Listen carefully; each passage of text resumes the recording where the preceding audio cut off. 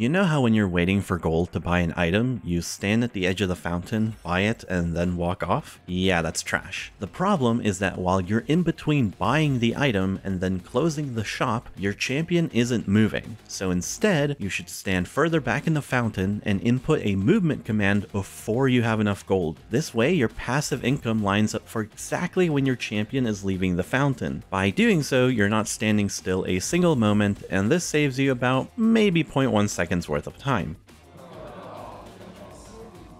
Great, so that's the most useless thing many of you have probably ever heard, and I'm sure you're all wondering what kind of garbage you're watching right now. But there is something I find genuinely amusing about this worthless shopping technique. There is no guide about it, no coach would ever point it out to you, it's just never talked about in general, and yet, every single good player in the world not only knows about this technique, but they also care enough to do it consistently despite how useless it is. Why? That is precisely what I'll be breaking down in this video. I'm going to go over one of the major differences between high and low elo players that no one teaches you that is a significant reason for why you may not be climbing as fast as you'd like. Okay, so when watching League of Legends educational videos to get better, many of you know how some topics are repeated like crazy. Every guide is about macro, wave control, trading, champion mechanics, etc. There's a boring but very good reason for it. These topics are the fundamentals, and they have a lot of value. They're good for every role, every champion, all elos, they're useful every single game, so they're just by default the most valuable thing you can teach someone. So when deciding what I could make,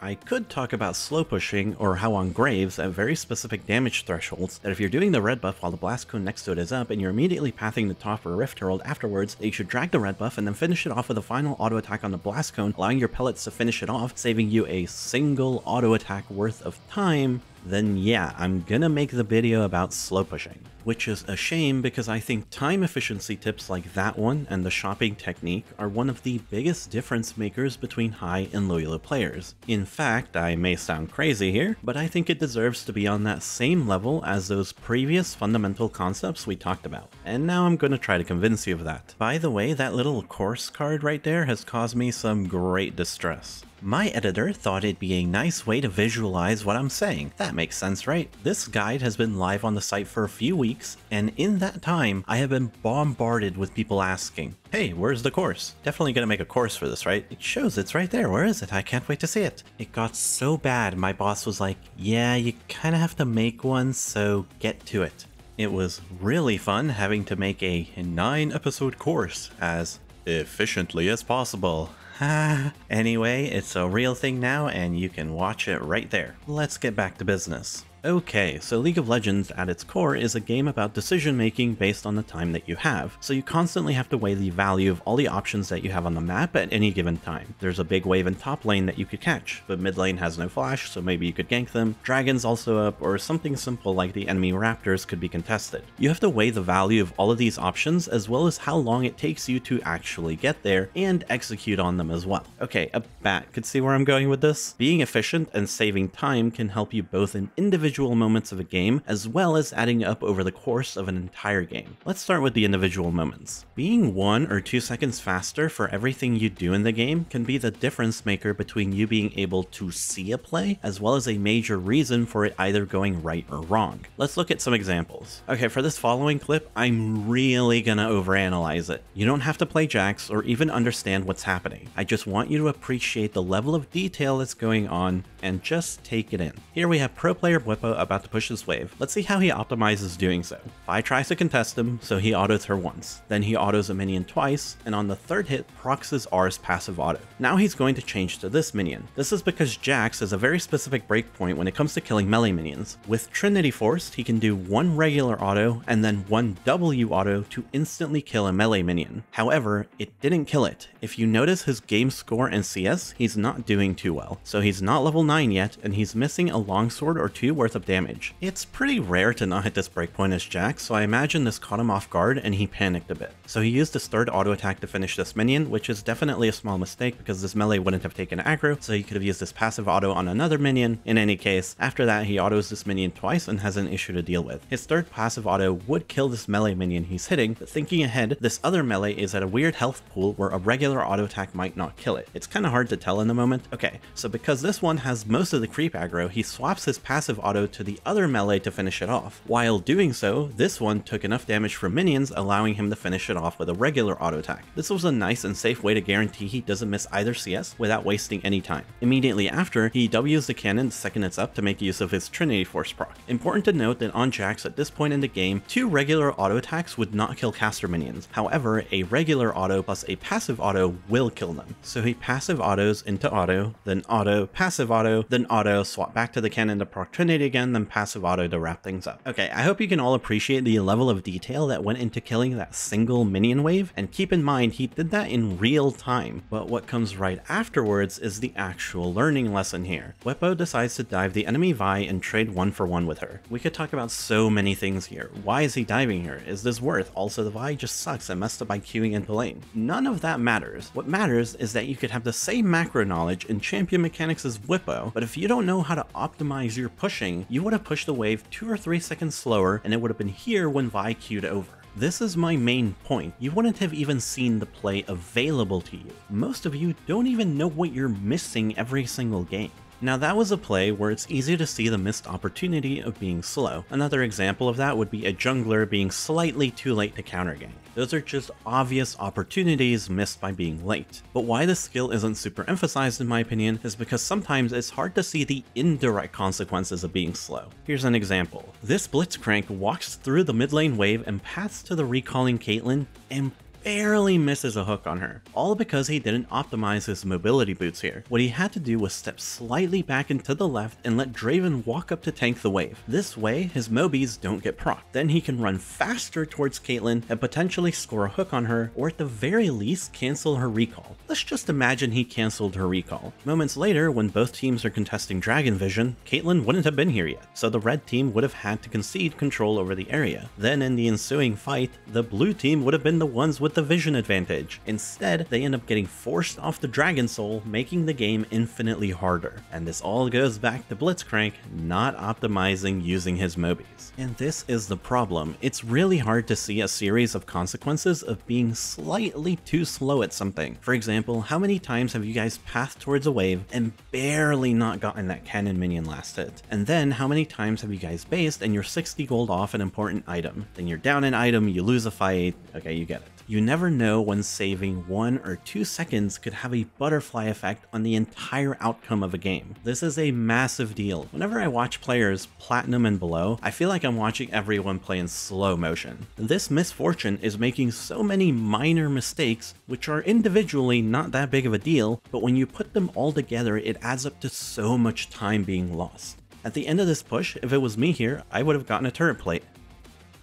But she's just down 170 gold even though she's not doing anything technically wrong. And the worst part is that it isn't just individual moments. This can add up a ton over the course of a game. Let's say that you being efficient a single time gets you an extra kill, a minion wave, or even just a turret plate like we just mentioned. This means that your character is now stronger. When you're stronger in League, you have more options because of what you're now capable of doing. This means that your time now has more value, which then means that the time you're saving is even more valuable, which then means, okay, you get the point. This is why when challenger players smurf in low elos, every game is a complete blowout regardless of their own team's skill level. Yes, they have macro and mechanics, but at the same time, every low elo player plays so slowly and take forever to both make decisions and then execute on them that this means that the challenger player, by comparison, is going from point A to point B to C to D, picking up every wave, kill, jungle camp, etc. You ever notice how when people smurf, they're just 10 CS per minute with 80% kill participation every single game? Yeah, this would be the reason. By the way, as a quick side note, this is why the best role to elo boost or smurf on has always been jungle. It's the most notorious role for it, right? And that's not because it's the cerebral role where you can take advantage of all your intelligent pathing. Yeah, nice joke, jungle mains. It's because challenger junglers are optimizing literally every single auto attack in their clears and are moving across the map at crazy efficiency. Meanwhile, your average gold elo jungler, I swear, is just listening to nature healing music, just vibing while they kill the camps in the slowest way possible. The gold jungler could make every correct macro decision and the game would still be one-sided because of how far behind they are. Look, it's just not possible to compete versus no-life players who know every little trick to save time. Remember how this guide led to me making an entire 9-episode efficiency course? Well, here's another advanced and super niche tip from the course that I actually learned while making it. If you're gonna buy a mana item, you should buy it instantly when you base. Doing so will let you get full mana faster. Here's an example of an mage basing. On the left, they buy Lost Chapter instantly, and on the right, they waited about 5 seconds to buy it. You can see that the left got full mana slightly faster. How is a gold player possibly supposed to compete versus someone who not only knows, but cares enough to do that every game? Learning a bunch of tips like that takes forever to notice, so I just put every other one I could think of into the course. They're all tips that save you like 1 or 2 seconds at most per game, but all the good players still do them whenever possible. But I also made sure to include the boring fundamental stuff that will actually help you be way more efficient, saving you tons of seconds multiple times per game that actually matter, such as,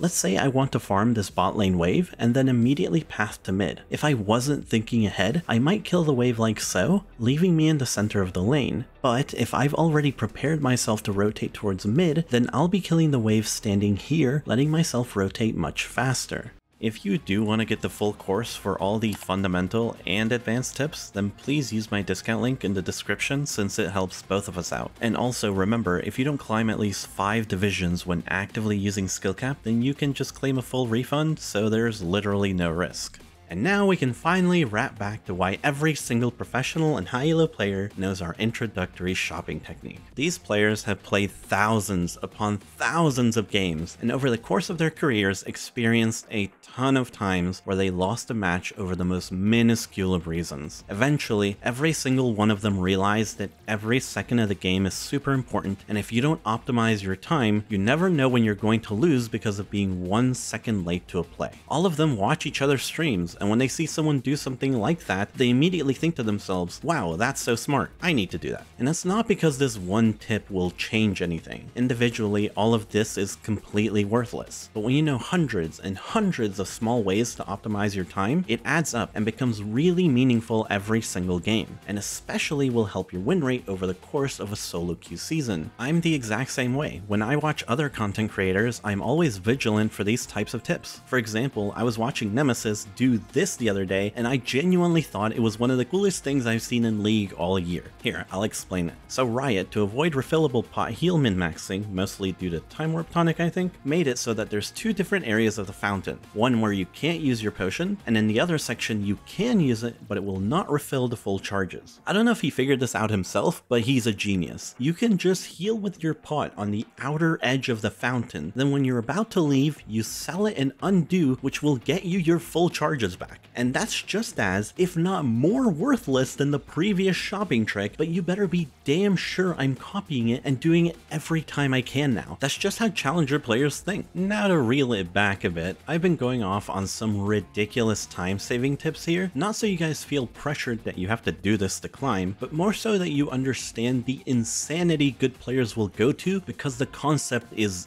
that important. They go to such ridiculous lengths because you can't be the best player in the world unless you're insanely obsessive about every single detail. But at Skill Cap, my job is to get you to Diamond or Masters, and this isn't what I expect from you. But before we get into my final point, I want to share a little side story about this video. I know these videos just show up for you guys, but obviously I had to go through the process of actually making it. This means coming up with the idea, thinking about what I'll talk about, and then actually finding the clips and writing the script. Crazy, I know. I knew that everyone in high elo does this shopping trick, but I had to actually go find them do it. So I told myself I'll find 3 really good players doing it, and also Tyler 1 for a humorous contrast. You guys don't have to tell me how funny I am, I'm well aware. Anyway, Showmaker and Chovy I found in 5 minutes each. In fact, I really want to highlight what Chovy did here. At this moment, he realizes, oh, I can sell this refillable for an amp tome. So he clicks back, opens the shop, sells refillable, inputs a movement command, buys the tome, and manages to turn me on a little at the same time. What a beast.